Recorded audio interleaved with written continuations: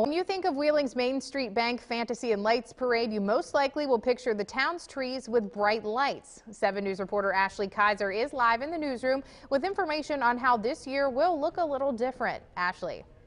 Since 1985, the city of Wheeling and Chambers have kept the holiday spirit alive with this traditional Christmas parade. Festive decorations light up the streets and crowds of people gather to see the city's magical parade.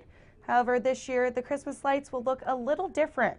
Erica Storch, president of the Wheeling Area Chambers of Commerce, say the construction downtown caused them to prevail their existing design. We're excited. We're getting ready for the Main Street Bank Fantasy and Lights Parade, which is an event we look forward to putting on every year. While we want to look festive, it's very challenging to hang the lights in the trees in the traditional fashion where we have been doing in the past. This year we're starting at the trunk and we're wrapping them around the trunks and the limbs.